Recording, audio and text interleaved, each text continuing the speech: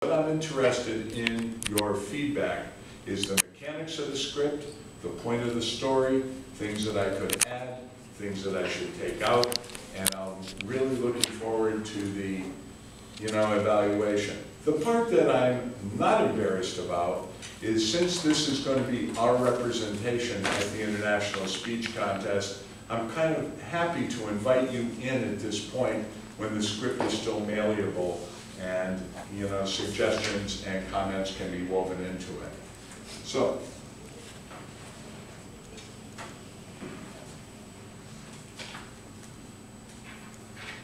Michael Hamlin, I'll take care of you. I'll take care of you. Michael Hamlin.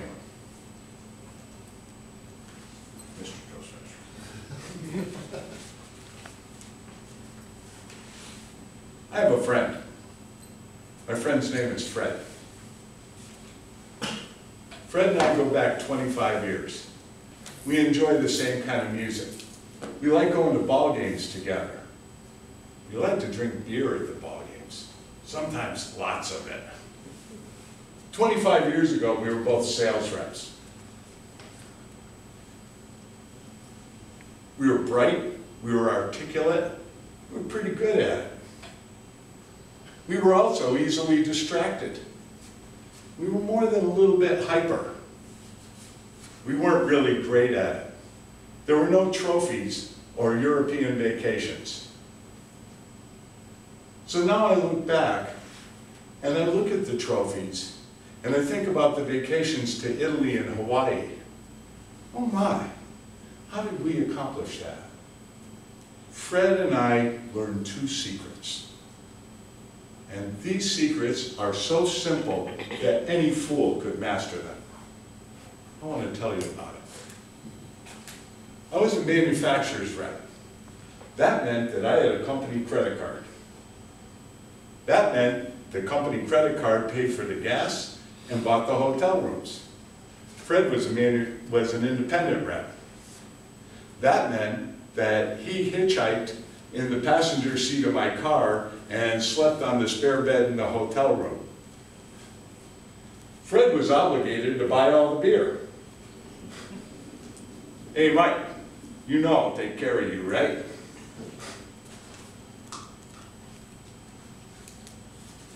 The Odyssey ended in about the mid-1990s. Trianum, a specialty critical care distributor, was opening up a warehouse in Florida.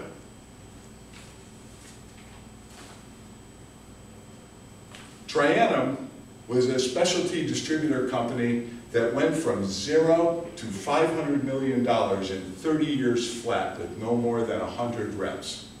They were led by a very charismatic president, Bob Byers, whose passion was mentoring salespeople into being the best that they could be. He stood tall on his principles of honesty, integrity, and service. They offered me the chance of a lifetime. My alarm clock kept going off earlier and earlier every morning. I strove to make 10 contacts with people a day. I found a wife who believed in me. Meanwhile, Fred was not faring so well. The independent rough business was rough sledding. He was hanging on by his fingernails. He was learning to swim in the deep end of his scotch bottle.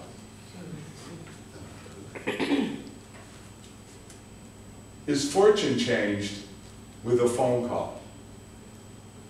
It so happened that Trianum opened up a territory in the southwest coast of Florida. Fred, this is not like the old days.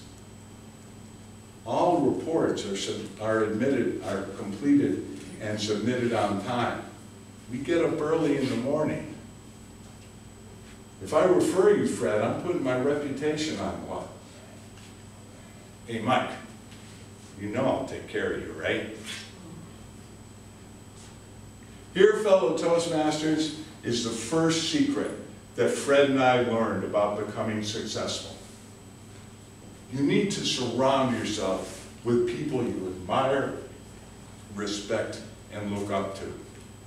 It's one thing to get up in the morning and go to work for something that you think you want. It's another thing entirely to stay in bed and let down the people that are counting on you. Fred amazed me. I'd wake up at 5:45 in the morning and turn on my computer, and there was Fred mail from an hour ago. Our camaraderie grew. We were synergistic. We pushed and pulled ourselves through the daily grind. And 5 years later, we're so proud to be standing shoulder to shoulder on the stage, getting our first coveted President's Club trophies. During that same meeting, we were attending a training session, and a regional manager was giving a presentation on goal setting. This is where we learned the second secret. At the end of the presentation, Bob Byers from the back of the room. Who here thinks that making $1 million is a good goal? I'll ask you. Who thinks that making $1 million is a good goal? Sure. 1, 2, 3. Well, Bob explains, if you think that making $1 million is a good goal, what I have to tell you is that most of you will never achieve it. And those of you that do will have no idea what to do with it once you get it. Making $1 million is not a goal. Goals are making sure that you get up early enough every morning, making sure that your reports are submitted on time, striving to make 10 contacts a day in your business world. Goals are attending 80% of the anniversaries and the birthdays and the soccer games with your family.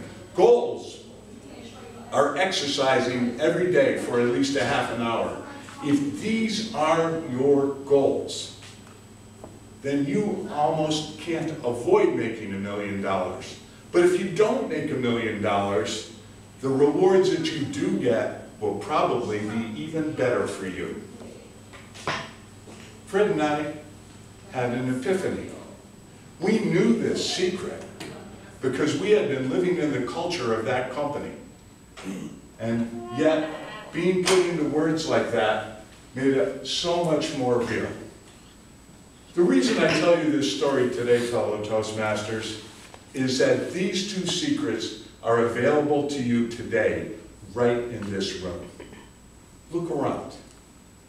You are surrounded by friends that are worthy of your respect and are devoted to helping you draw the things out of you that are the best that you can do. The first secret. The second secret is I hear many Toastmasters say, I'm joining Toastmasters because I want to be a public speaker, or I want to get a job promotion or a better job. Those are not goals. Goals are committing yourself to do 10 speeches in 12 months and completing the CC manual. The goal of Toastmasters is to attend 80% of your club meetings and complete a CL manual maybe every year. If these are your goals, maybe you will never become a public speaker, but the things that come to you will even be better for you. Mr. Toastmaster.